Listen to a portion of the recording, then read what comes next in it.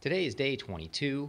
I'm going to talk about leaving your seeds for 4 days, using harvested seeds, preventing algae growth, and an overall update on my current grow. So first, leaving your seedlings for 4 days. These had popped up and I needed to go on vacation. Putting these in with a little bit of water at the bottom, just covering the bottom part. I was able to leave them for 4 days without watering, and they did great. And next was using harvested seeds. So these are some seeds that I'd harvested from my last grow. They popped up and did fantastic. I put them in a few days after the seeds from the packet, and they outgrew the ones from the packet.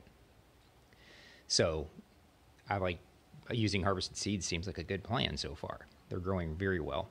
Next this is my setup for this cardboard around the outside for preventing algae growth from the lights. And when I'm going to put fertilizer in today, I'm also going to add a bubbler because in the past I have had root rot at the later stages anyway.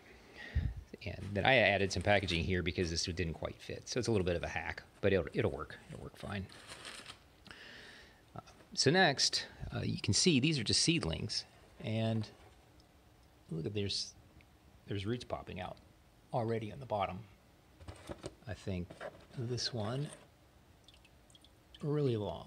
That's amazing. This I expect it could grow, and again, I don't want this. You can see it's nice and white. That'll turn brown if it starts to rot. So I don't want that to happen.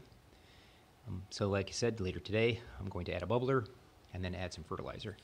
And these should be good to go for quite some time. If those roots are reaching into the water, I should have minimal maintenance. So I'm really excited. I think it's going to turn out great.